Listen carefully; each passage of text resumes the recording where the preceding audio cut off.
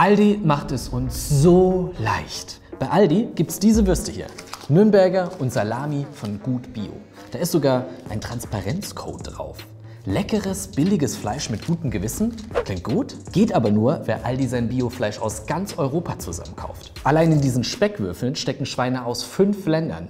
Die sind zusammen über 3000 Kilometer gefahren. Was für eine Schweinerei. Der Biofleischtourismus von Aldi, aufgedeckt von uns Food Fahnern.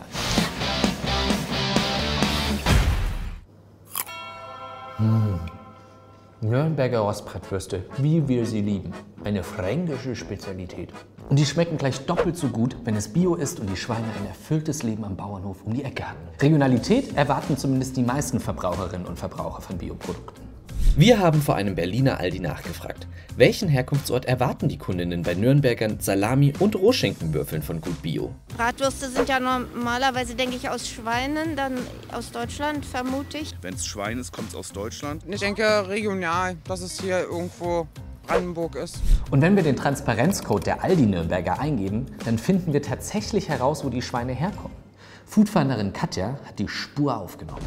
Ich habe mir mal angeschaut, wo die 3 Produkte eigentlich genau herkommen und welchen Weg sie zurücklegen müssen, bis sie bei uns landen. Das weiß ich von dem Transparenzcode, der direkt neben dem Mindesthaltbarkeitsdatum unten auf der Packung steht.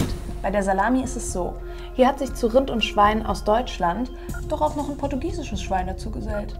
Das wurde hier unten in Montijo geschlachtet, durch Portugal, Spanien und Frankreich bis nach Speyer zur Zerlegung gebracht und dann in Sassenberg verarbeitet. Dazu kommt noch ein Schwein aus den Niederlanden und somit hat das Fleisch für die Salami beachtliche 3650 Kilometer hinter sich gebracht, bevor es überhaupt zur Salami wurde.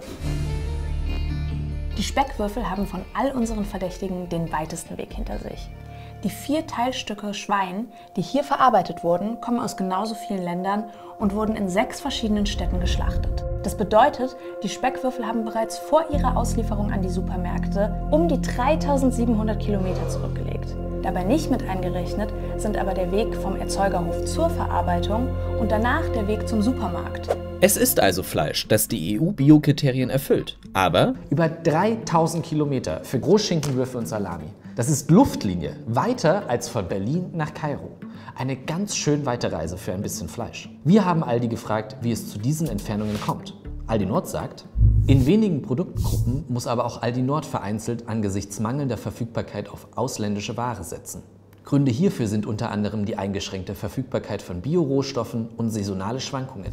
Es gibt also einfach zu wenig Biofleisch in Deutschland? Ist das so?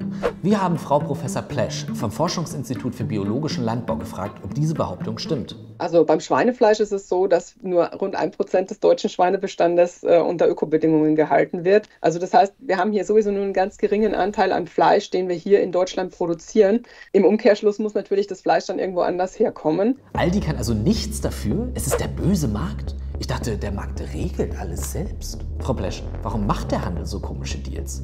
Könnten die nicht einfach genauso viel bezahlen? Ja, selbstverständlich müsste der Handel da einfach den Betrieben viel, viel mehr entgegenkommen, auch längerfristige Sicherheiten bieten. Das ist ja das, was den Betrieben gerade am meisten Bauchschmerzen macht, dass die langfristig keine Planungssicherheit haben. Die Betriebe sind in der Regel viel bereit zu leisten, nur es muss bezahlt werden. Und wenn es bezahlt wird, dann wird es auch umgesetzt. Also doch, laut Frau Plesch wäre es möglich, auch aus Deutschland das Fleisch für die GUT BIO-Produkte zu beziehen. Es wäre wohl jedoch mit höheren Preisen und mehr Commitment verbunden. dann könnte man die Wurstwand aber nicht für 3,99, 2,29 oder 1,99 verkaufen. Und warum sollte man das machen, wenn man auch einfach den Eindruck vermitteln kann, dass es sowieso schon so ist? Welcher Verbraucher nimmt sich die Zeit, setzt sich hin, gibt diesen Code ein und guckt nach, wo kommt das Fleisch her? Also ich glaube, das sind die wenigsten und viele wollen vielleicht einfach auch ihr Gewissen beruhigen und denken, sie kaufen jetzt hier Bio und das ist dann auch regional, aber das ist nicht unbedingt gekoppelt, das muss man einfach sehr deutlich sagen. Naja, klingt doch irgendwie alles fishy, trotz Fleisch- und Wurstprodukten. Das ist nicht das, was sich die Verbraucherinnen und Verbraucher von Bio versprechen. Nee, passt überhaupt nicht. Das wäre dann eigentlich nicht so im Sinne von Bio. Nee, eigentlich irgendwie nicht. Schon gar nicht Portugal, das ist ja viel weit weg, das ist ja zu weit. Eine Deklarierungspflicht würde da helfen. Das ist die Herkunftskennzeichnung. Alles, was ich als Ihr Bundeslandwirtschaftsminister national an Herkunftskennzeichnung realisieren kann, bringe ich gerade auf den Weg. Die kommt auch, wie angekündigt im Februar 2024. aber gilt eben nicht für verarbeitetes Fleisch, sondern nur für rohes. Frau Schautz erklärt uns, warum das so ist. Es ist halt einfacher bei unverarbeitetem Fleisch, weil das in der Regel nur von einem Betrieb stammt. Wenn ich jetzt aber verarbeitetes Fleisch habe, wie zum Beispiel eine Wurst oder ähnliches, da kommen häufig für eine Charge auch Fleisch aus mehreren Ländern, also zum Beispiel aus Dänemark, aus Polen oder wo auch immer. Das wird dann häufig gemischt und genau deswegen ist es natürlich schwieriger zu deklarieren. Bei den Nürnbergern gibt es sogar eine klare Deklarierung. Sie haben eine geschützte geografische Angabe mit Siegel. Katja hat auch den Transparenzcode der fränkischen Würstchen überprüft. Wenn wir dann auf die Seite gehen, dann sehen wir, dass die Schweine von der Bio-Wurst GmbH kommen. Das klingt nach dem nächsten generischen Namen, aber wenn man da mal ein bisschen genauer nachschaut, dann findet man heraus, dass man da jemanden kennt. Ich empfehle Ihnen heute den Nürnberger mit meinen originalen Nürnberger Rostbratwürsteln. Der Hoeneß. Ich krieg zu viel. Ja, das war der Uli Hoeneß. Der vom FC Bayern. Der hat damals sogar die Nürnberger für McDonald's geliefert. Das ist schon ein bisschen her und eigentlich war es auch nicht er, sondern sein Sohn Florian. Das Familienunternehmen hat er nämlich Anfang der 2000er von seinem Vater übernommen. Na dann schauen wir mal, ob der Transparenzcode sonst was hergibt. Ja, hier steht, für die Würstchen wurden 9 Teilstücke von Schweinen verwendet und alle wurden an einem Schlachthof in Dänemark geschlachtet. Eins springt mir hier aber direkt ins Auge. Nach der Schlachtung in Herning werden die Teile, die für den Speck gebraucht werden, nach Bonnetable in Frankreich gefahren, um dort zerlegt zu werden. Das schauen wir uns mal auf der Karte an. Hier sehen wir genau, dass wenn wir von Herning erst über Bonnetable fahren und dann nach Nürnberg, der Umweg fast 1400 Kilometer sind. Das bedeutet, bis das Fleisch von hier nach dort gereist ist, hat es fast 3280 Kilometer zurückgelegt. Die haben auch nicht fränkisch miteinander gegrunzt, wie man von Nürnbergern erwarten würde. Nein, die haben eher auf Dänisch miteinander gegrunzt, denn sie kommen aus Dänemark. Das ist schon eine Überraschung. Oh, hätte ich nicht gedacht. Ich dachte, es ist halt wirklich regional. Das ist also für die normalen Verbraucherinnen und Verbraucher wirklich schwer zu verstehen. Bei den Nürnberger Bratwürsten, da denkt man natürlich, die kommen auf jeden Fall aus Nürnberg.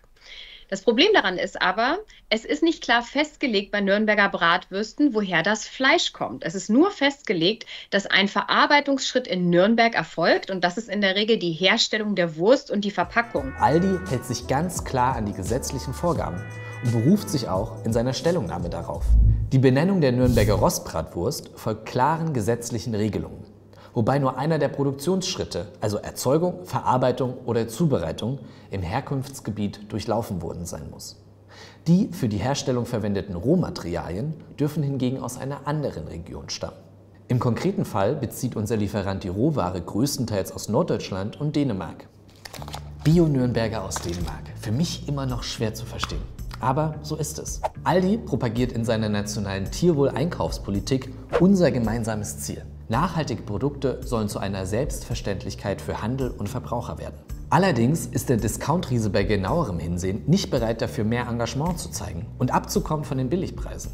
Lieber wird ein Marketing entwickelt, das den Eindruck von Regionalität erweckt. Wie geht es euch? Muss für euch Biofleisch auch regional sein? Schreibt das mal in die Kommentare. Und dann bleibt mir nichts anderes zu sagen als: besser essen ist gut. Besser als abonnieren, noch besser.